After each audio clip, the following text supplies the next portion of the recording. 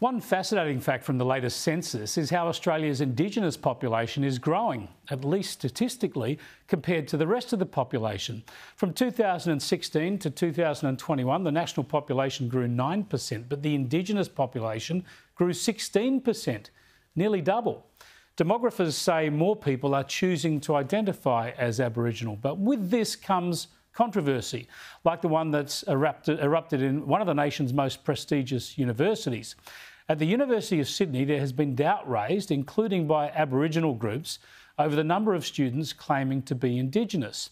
So the uni's proposed solution is to no longer accept simple statutory declarations from students about their Indigenous heritage. Instead, it will also demand a statement from an Aboriginal organisation or community group declaring the student is accepted as part of an Indigenous community.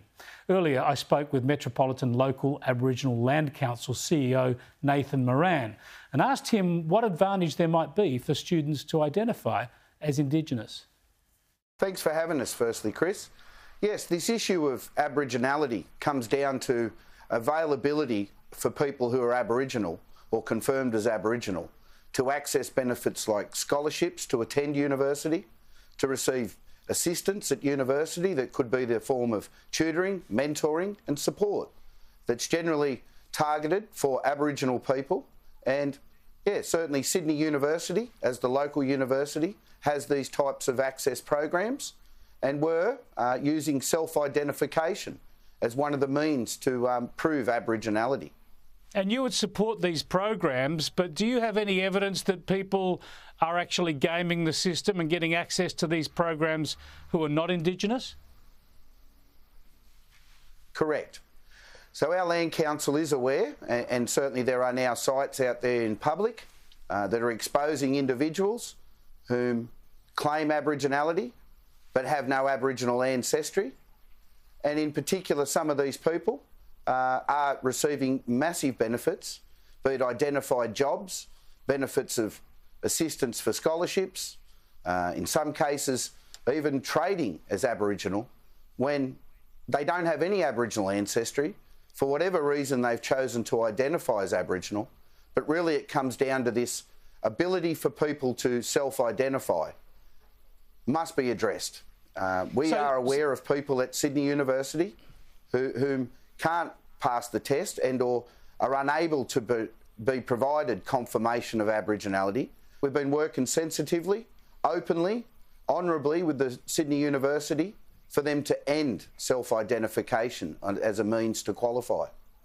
So Sydney University, like other universities and other organisations, is going to say from now on it's not good enough just to claim or assert your Indigenous heritage. You need to provide a statement from an Indigenous group or an Aboriginal organisation saying you are part of that community. Do you believe that that will fix the problem? Well, it'll certainly address efficiency, effective use of public monies that's identified for Aboriginal people.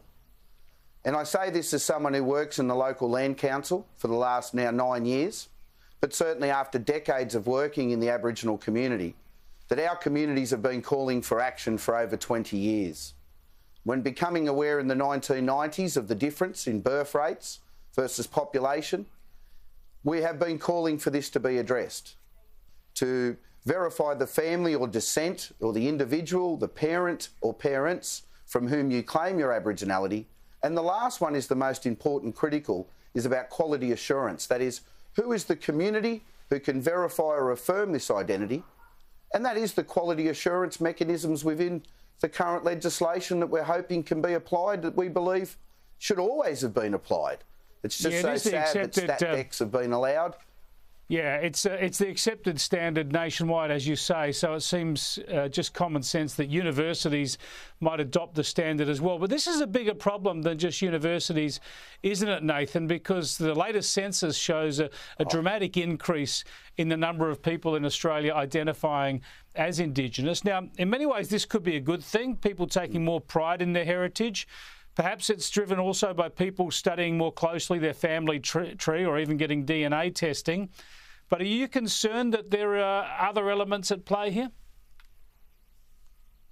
Yeah, I could give the example, Chris, that in 2016, our Land Council was aware that We had the first person removed from the New South Wales Land Rights Act was an employee in an identified job of the New South Wales Government. The first individual to be removed from the New South Wales Land Rights Act's membership roll due to the fact that she'd lodged a fraudulent membership application. She'd been proven by the Registrar of the Aboriginal Land Rights Act to have submitted fraudulent application for membership.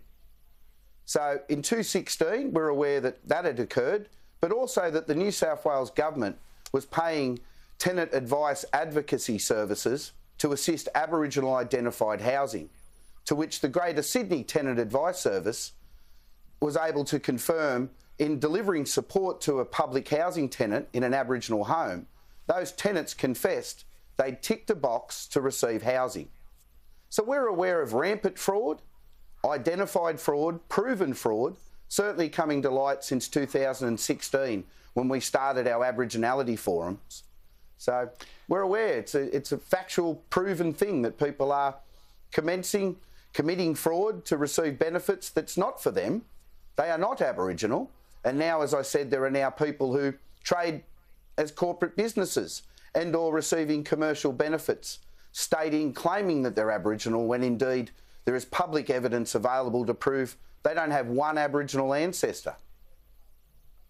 So how will this play out, this very issue play out when it comes to an Indigenous voice to Parliament? Who gets a say on the membership of that?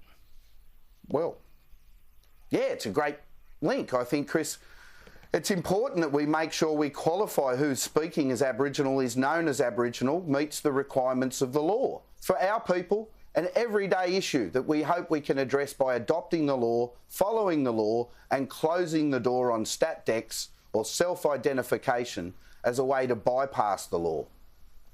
Nathan, it's a tough issue. Thanks so much for joining us. Thank you, Chris. Thanks for helping us.